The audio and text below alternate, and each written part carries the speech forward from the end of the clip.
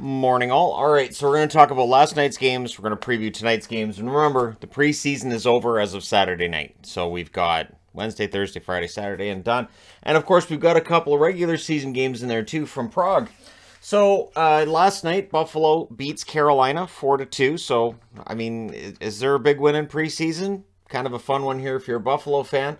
Reese did have a goal for Carolina, one to keep an eye on. Kochetkov saved 26 out of 29 for the Canes as well. Dylan Cousins had a goal and an assist for Buffalo. Tage Thompson also had a goal and an assist. And Craig Anderson saved 23 out of 25. The interesting thing is going to be they've got Luukkonen, they've got Anderson, they've got Comrie.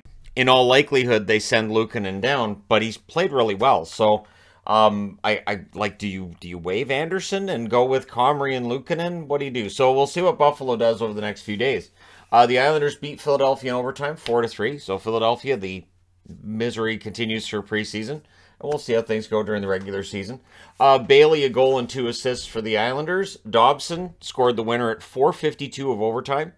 Sorokin, 30 saves on 33 shots for him.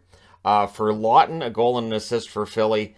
And their goaltending, Ersson with 15 saves on 15 shots. He has good numbers in the preseason, so is he pushing for the backup job? Or if Carter Hart's not good to go, starter. Grosnick with 14 saves on 18 shots. So one question mark for Philly is goaltending right now, right?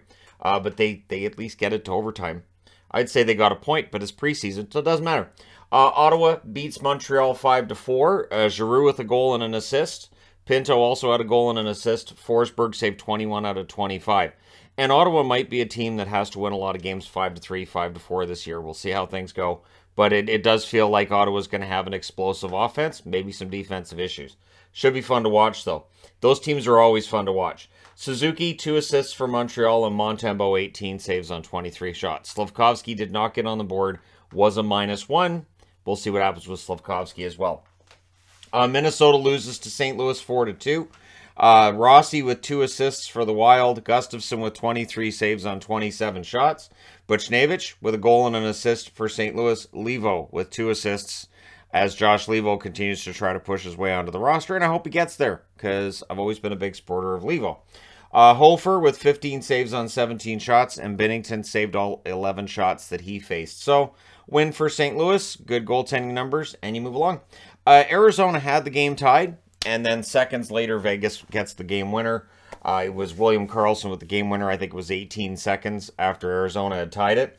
But Barrett Hayden with a goal and 2 assists for the Coyotes. Johansson with 24 saves on 28 shots. Amadio had 3 assists for Vegas, and Zachary Hayes had 2 goals. Aiden Hill, busy that night too. 50 saves on 53 shots. The shots at the one point in this game, 33-13. That's right, I was at a concert and I was still checking the shots in the games. LA and Anaheim. Anaheim wins 5-4. It'd be funny during a concert. Can everybody be quiet? I'm trying to listen to this as part of the game.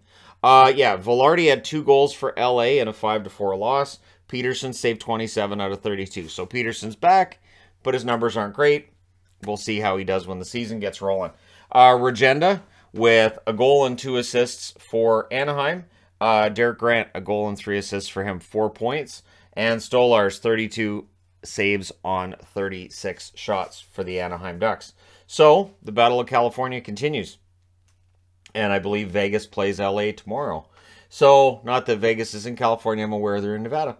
Alright, so tonight we've got 2 games starting at 7 Eastern, 4 o'clock Pacific, beginning with the Boston Bruins and the New York Rangers. The Detroit Red Wings are in against the Washington Capitals as well. Then at 8 o'clock Eastern, 5 o'clock Pacific, the Calgary Flames in against the Winnipeg Jets. At 9:30 p.m. Eastern, 6:30 p.m. Pacific, the Dallas Stars and Colorado Avalanche face off again. Colorado won that matchup a couple nights ago. And at 10 o'clock Eastern, 7 o'clock Pacific, right in Abbotsford where I am, the Vancouver Canucks are at home against the Edmonton Oilers. From my understanding, the game's not sold out. I was asked by a friend of mine this morning whether or not I was going, and I said no. My experience with the Vancouver games, the 2 times we've gone to Vancouver games in Abbotsford, it is an absolute nightmare when it comes to parking. So if you're going to the game, my suggestion, get there early.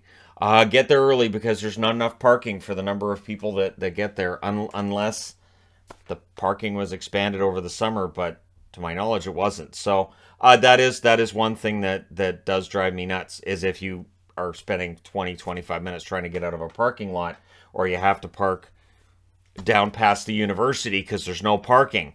And so, yeah, it can be rough. So again, if you're going to that game, get there early. All right, there you go. Let me know your thoughts in the comment section below as always. Don't forget to hit like and subscribe if you're browsing your way through.